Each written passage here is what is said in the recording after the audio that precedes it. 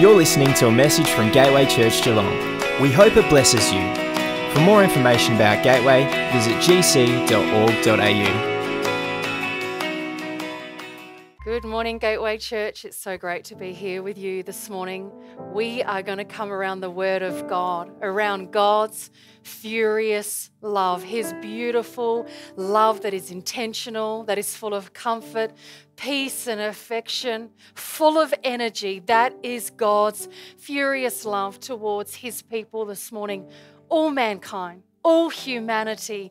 He loves you this morning. And as I've been walking this week, because you know that I actually have been walking, I've got proof of it. But you know, in my morning walks, I've been so reminded just at these incredible intentions and thoughts that God has had towards me, that God has had towards you. But in particular, I've just had these moments of being so thankful to God. So thankful to God, to every single person, whether it be family, whether it be health workers, professionals, teachers online. I have just been so thankful for the incredible people from God that He has put into my corner. God is in your corner this morning. Do you hear me? God has supplied people to come into your corner to equip you, to help you, to comfort you, to encourage you this morning. God is in your corner with His incredible love towards you. God is in your corner and you can see Him. You can see God through the people that He has sent to you to encourage you, to equip you, to support you, and to assist you, because that's the love of our God. I've got this incredible story this morning from Brennan Manning again, the same man that I spoke about 2 weeks ago. But back in the late 1960s, Brennan Manning was teaching at the university in Idaho, and there was a student on campus who by society's standards would have been called unattractive. He was short, he was extremely obese, he had a lisp, and he had a terrible case of acne, and his hair was so overgrown it was sticking in all 4 directions at once. His consistent uniform of the day consisted of a standard t-shirt that hadn't been washed in months, and jeans unkept, and of course, no shoes. In all of Brennan Manning's days, he had never met anybody with such low self-esteem. His name was Larry Mullaney. And Larry actually said that every time he looked at himself in the mirror each morning, that he would spit at his reflection. Of course, no campus girl wanted to date him, and no fraternity wanted him as a pledge. And Brennan Manning said that this one day he walked into his office and said with his lisp evident, "You're a new face on campus." "Well, my name is Larry Mullaney, and I'm agnostic," meaning there can be nothing known to the existence of God. He had no evidence to support that there was a God. And the story I'm about to tell you is one at Christmas time and what Larry got for Christmas. Christmas came along for Larry Mullaney, and he found himself back with his parents in Rhode Island, in Providence. Larry's father is a typical lace curtain Irishman, meaning he was well off and came from a family of money. And even on the hottest day in summer, his father would never ever come to the dinner table without a shirt, a tie, and a suit. He would never allow his sideburns to grow to the top of his ears, and he would always speak in a low, subdued voice. Well, Larry comes to dinner that first night, smelling like a billy goat. He and his father have the usual number of quarrels and banter and reconciliations, and thus begins a typical vacation in the Mullaney home. Several nights later, Larry tells his father that he's got to get back to school the next day. And I love the words of his father. "What time, son?" And Larry says, 6 o'clock, Dad. And his dad says, "Well, I'll ride the bus with you. The next morning, the father and son rode the bus in silence. And as they get off the bus, as Larry has to catch a second one to get to the airport, directly across the street are six men standing under an awning. All men who work in the same textile factory as Larry's father. And they begin making loud and degrading remarks like, "Oink, oink, look at that fat pig." I tell you, if that pig was my kid, I would hide him in the basement. I'd be so embarrassed. Another one said, "I wouldn't know if he's on foot or on horseback. Hey, pig, give us your best oink." These brutal, aggressive acts continued. And Larry Mullaney told Brennan Manning that in that moment, for the first time in his life, his father reached out to him, embraced him, kissed him on the lips, and in that moment said to him, "Larry, if your mother and I lived to be 200 years old, that wouldn't be long enough to thank God for the gift He gave us in you. I'm so proud of you, my son. Larry, I'm just so proud of you." Brennan Manning said it would be hard to describe in words the transformation that took place in the life of Larry Mullaney, but this is what Brennan Manning could see. Larry came back to school and remained a hippie, but he cleaned up the best he could. Miracle of miracles, Larry began to dating a girl, and top it off, he became the president of one of the fraternities. And by the way, he was the first student in the history of the university to graduate with a 4.2 grade point average, well above average grades. Larry Mullaney had a brilliant mind.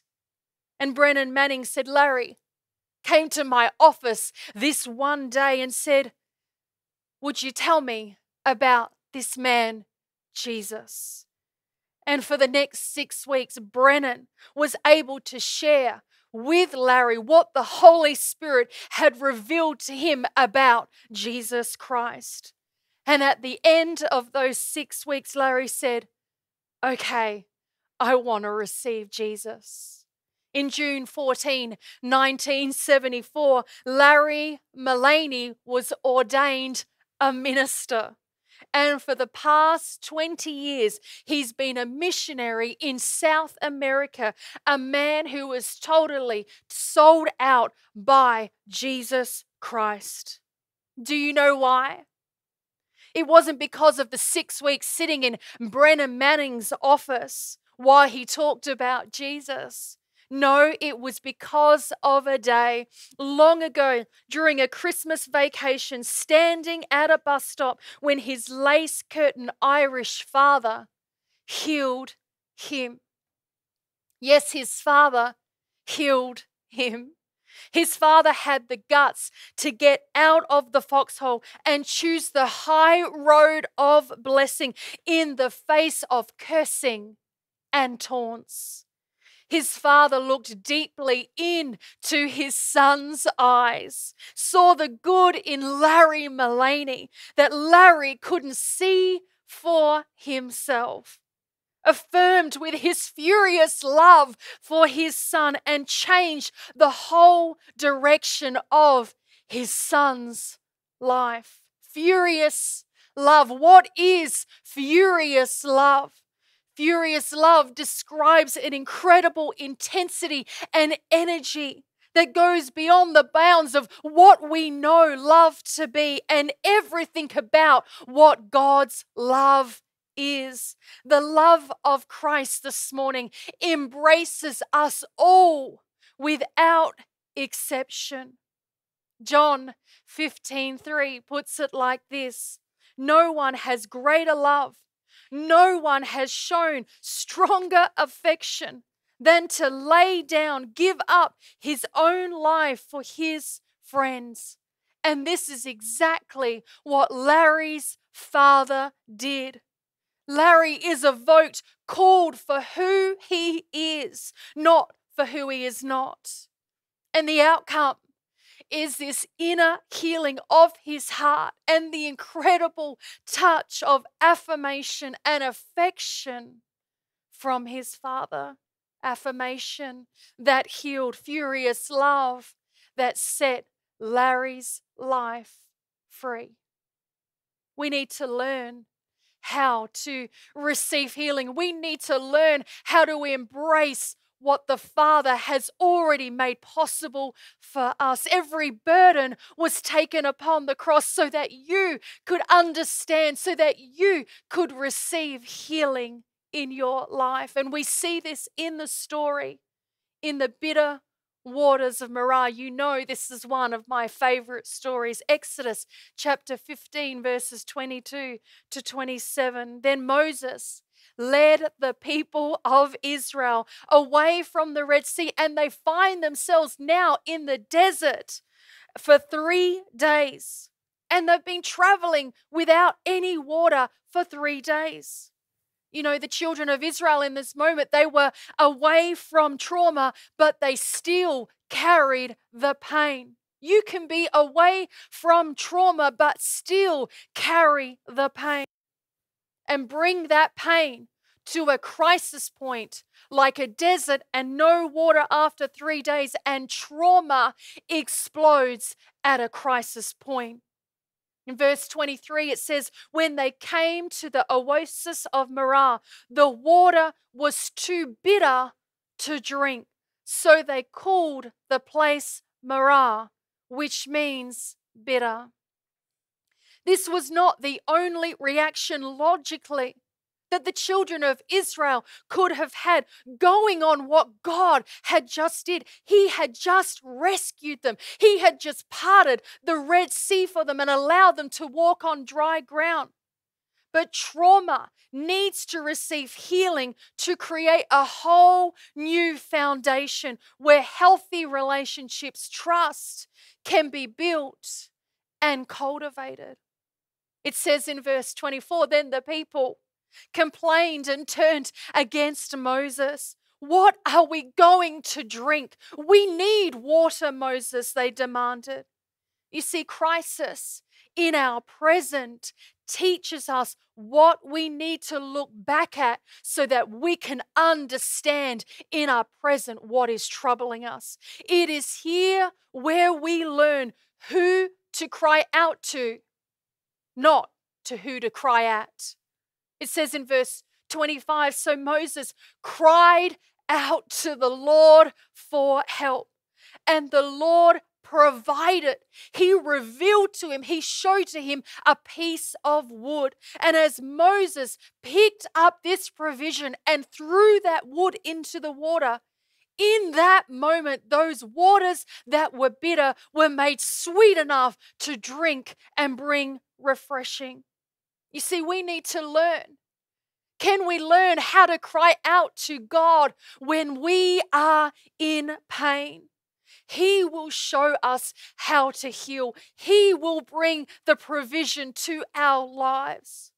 You see, the root of that bitterness for the children of Israel and mistrust, it ran deep within their hearts and their minds and their history. But God made bitter waters sweet. Do you hear me this morning? God makes bitter waters sweet. After leaving Marah, it says in verse 27, look at this scripture. The Israelites traveled on to the oasis of Elim, where they found not one spring, but 12 springs and 70 palm trees. Refreshing, protection. That is the God, our Lord, who provides. And they camped there besides the water. This is not just one piece of wood anymore to make one spring sweet again. This was 12 springs of water. This was refreshing and protection that they could stay by, live by, and camp by to sustain them. God wants to sustain your healing this morning. He wants to sustain your sweetness this morning. Psalm 60 says it like this, verse 10.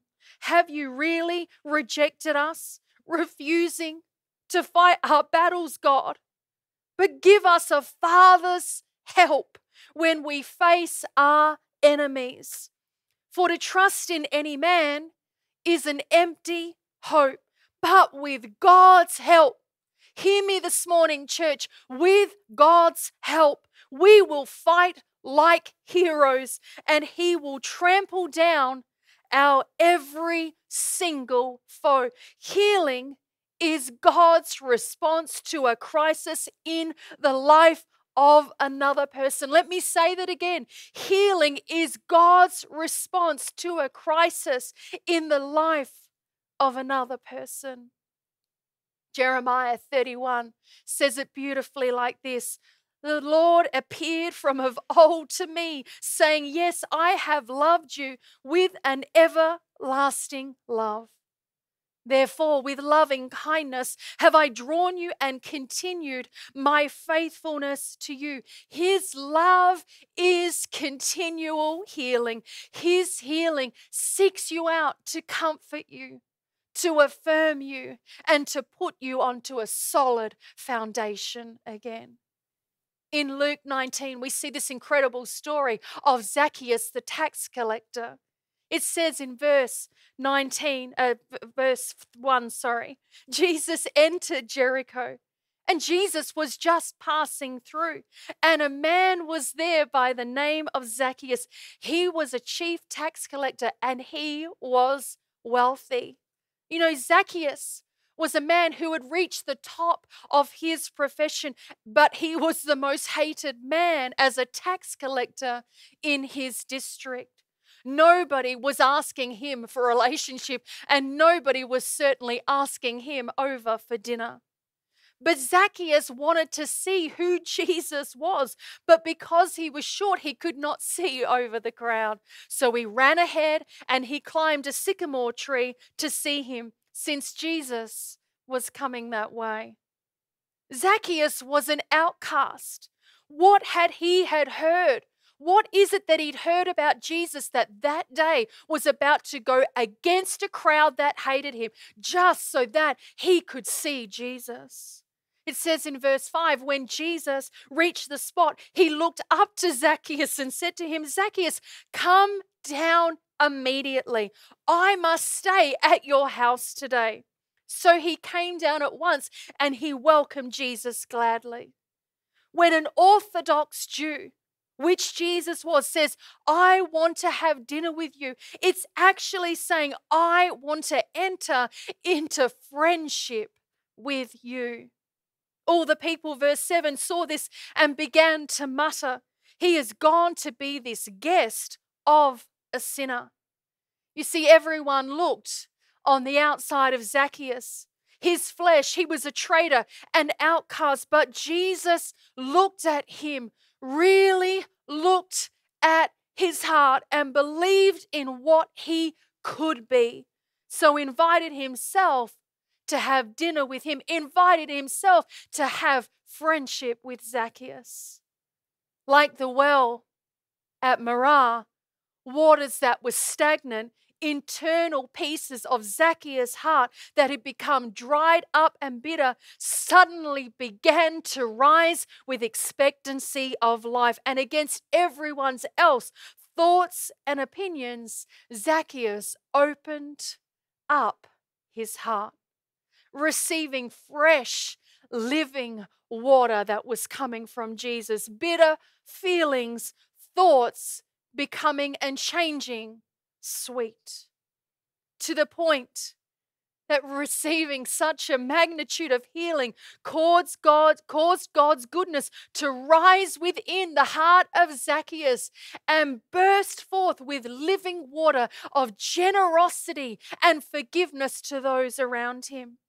It says in verse 8, but Zacchaeus stood up and said to the Lord, Lord, Lord, here and now I give half of my possessions to the poor. And if I have cheated anybody out of anything, I will pay 4 times the amount back. This is a tax collector.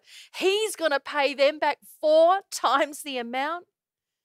And Jesus said to him, Zacchaeus, today salvation has come to your house, because this man too, Jesus said, is a son of Abraham. For the Son of Man came to seek and save the lost. You know, to believe in a person is to see the good in them that they cannot see for themselves, and to repeat in spite of appearances to the contrary. It's so easy to see people's choices, people's lifestyles, and be so consumed with our perception that we move past the inner struggle of their pain that exists in their heart. Let's not move too quickly. Let us see their hearts.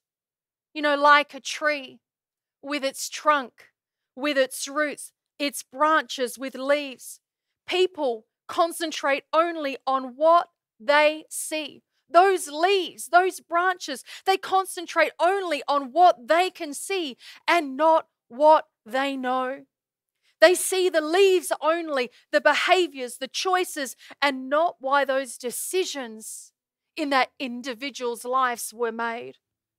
Too quick to judge and not slow enough to take the time to listen to where the root of that pain actually comes from. We deal with them from the fruit of the tree rather than seek the knowledge to the root of their pain. Let me say that again. We deal with them from the fruit of the tree that we can see rather than to pause to seek the knowledge from a God who knows, to see what the root of their pain is. To face pain is confrontational.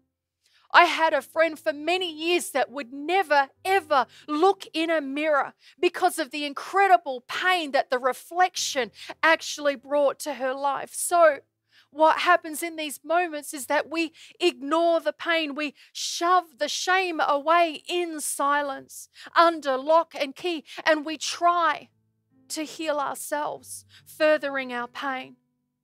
But too often we don't allow ourselves to receive healing that comes from a God that has furious love towards you and I. And in order we move ourselves away from God, we can move ourselves away from our plan, His plan of perfect love for our lives. And then we struggle. We find ourselves in this place of struggle to find, where are we with God? Where are we at with God? Where do you find yourself today? Is it like Larry, hearing the condemnation, hearing the taunts, not only of his own thoughts, but the men across the street for him? Do we believe those words, or like Larry, do we listen to the words of our Father that comes with affection, that comes with healing and wholeness, with love? Words of a Father.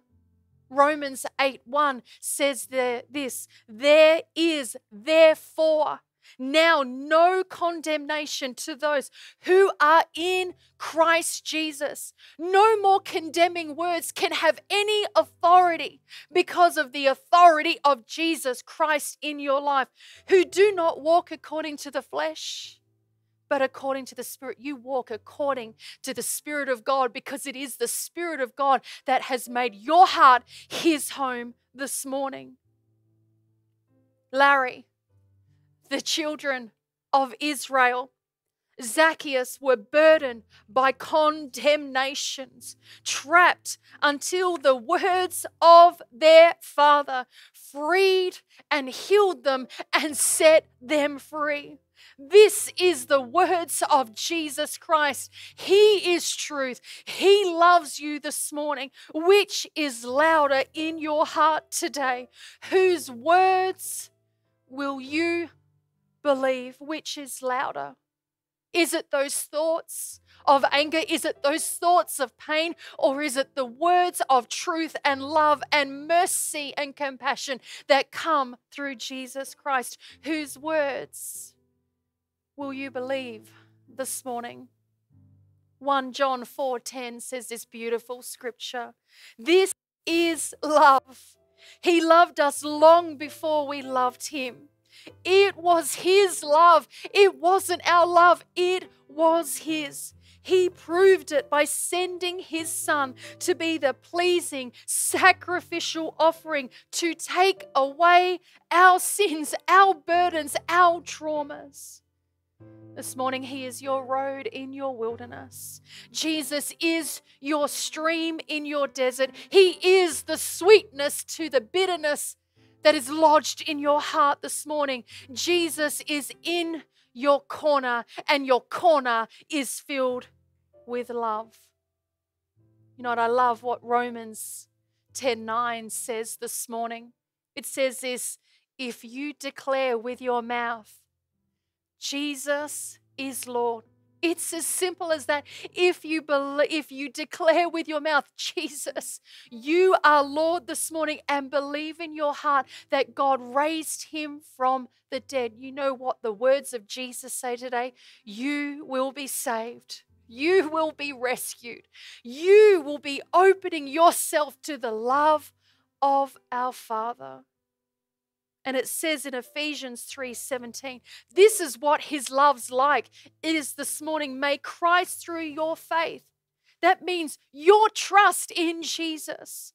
Let it dwell. Let it make his permanent home in your hearts.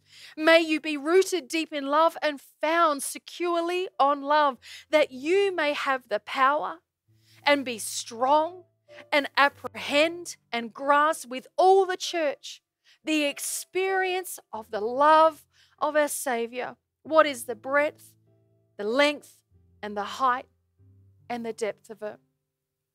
I don't know where you find yourself in this place today, but I want you to know that Jesus loves you, that Jesus wants to make your heart his home, that you can feel his love, that you are surrounded by words of affirmation and affection. He is in your corner this morning. And if you say to me, Pastor Naomi, I don't know who Jesus is, but I need to be rescued and I need the love of a Savior. I need words of affirmation where there has been incredible taunts that have brought bitterness to my heart. Will you show me? Will you lead me to this Savior? We're going to do exactly what this verse says. And as a church right now, everybody is praying this prayer. It's a prayer to ask Jesus to come into your heart, that just like Zacchaeus, you can have relationship with Jesus Christ. I want us to pray together. If every head could be bowed and every eye could be closed, and together you can pray this prayer along with me. Dear Jesus, we declare this morning that Jesus, you are Lord. We believe you, God, that you raised Jesus from the dead. And because of this, because of you, Jesus, I am saved. Amen. If you have prayed this prayer for the very first time, you know what this means? You know what the truth is? Jesus is now in your heart. He has made your heart his home.